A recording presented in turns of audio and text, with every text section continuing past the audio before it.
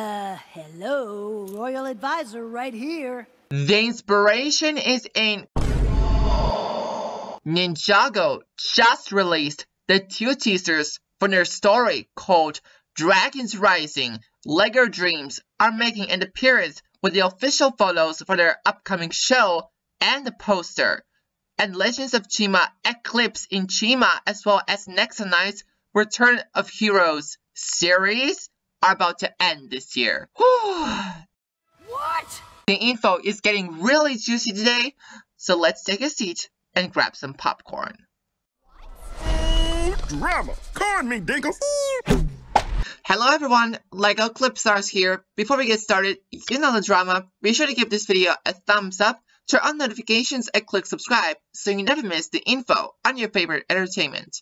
Now, let's dive in.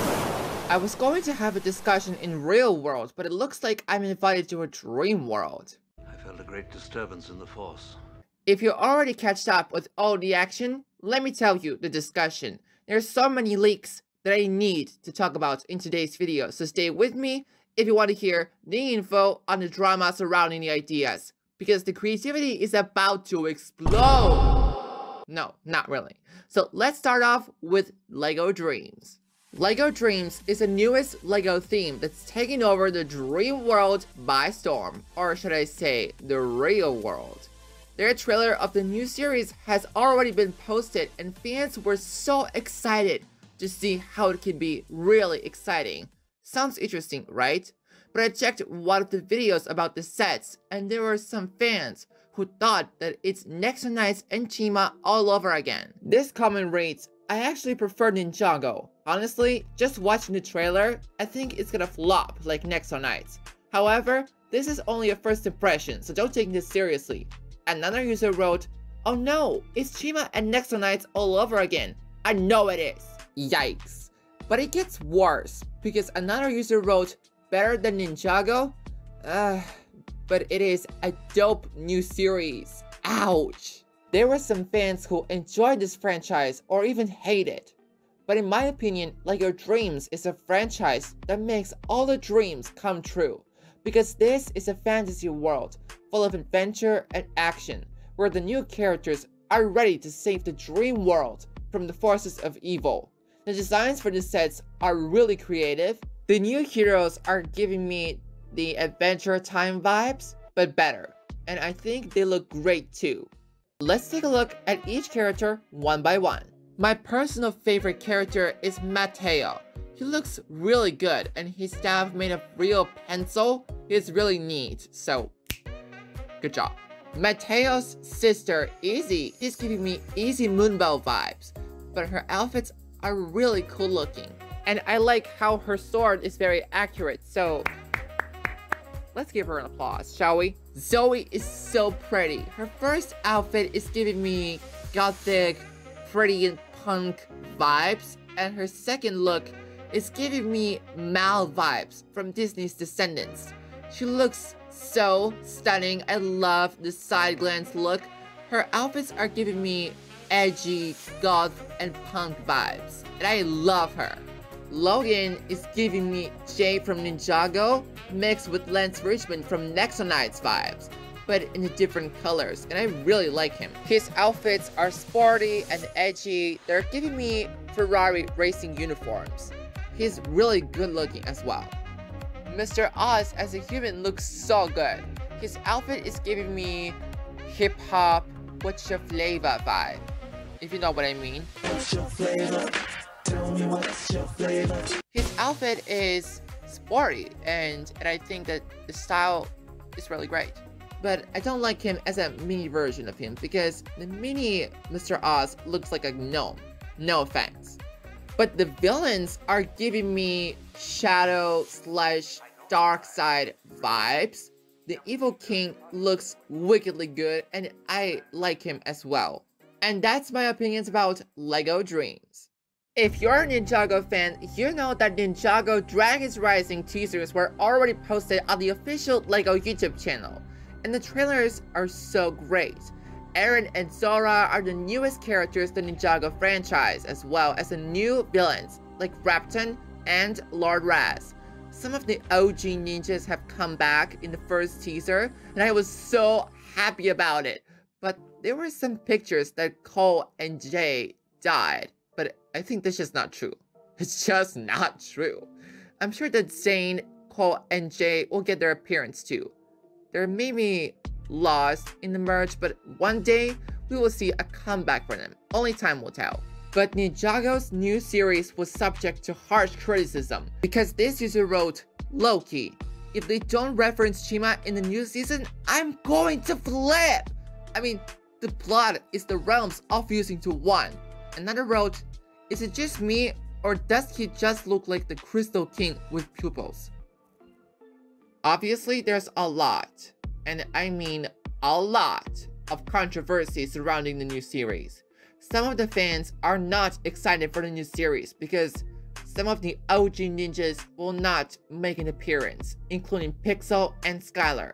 And to be honest, as a Ninjago fan, this is disrespectful. But I'm so excited to see how it turns out. How do you feel about this drama in this life-changing series? Let me know down below, because this community is not just about me and my thoughts, but I want to hear your opinions on this. Because if you want to meet the people who are interested in things that you like, all you gotta do is be confident and be yourself. Also, the long-awaited Ninjago's newest whip is finally here. Did you know that the Ninjago crystallized whip is already out now for streaming and downloading?